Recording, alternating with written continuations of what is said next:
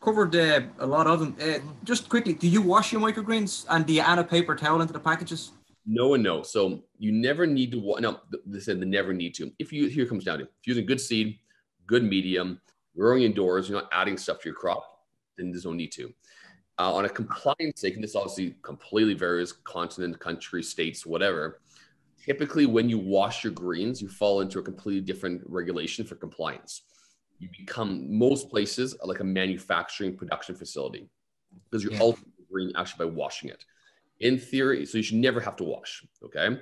Now, the exception is if you're field farming or outdoor farming, if you're getting the bugs, but then you probably need to follow, up with further health restrictions or compliance sake, whatever it might be pertaining to your area.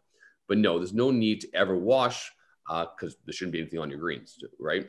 But saying that, your crops also have to be 100% dry before packaging. You never have wet crops go in, it diminishes shelf life. Condensation, guys, is inevitable. You put it in a fridge, it's going from a 74-degree farm to a 38-degree fridge.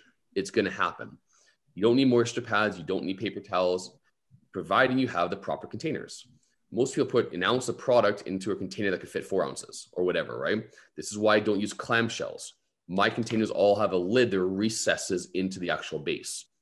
So my products fit comfortably in each container. So very little negative space, negative airflow. So I get the little condensation, but I'm not getting like these massive water droplets.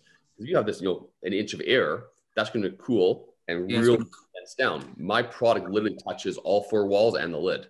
So we're good to go. It's better to fill the container and the lid. Much better shelf life long term.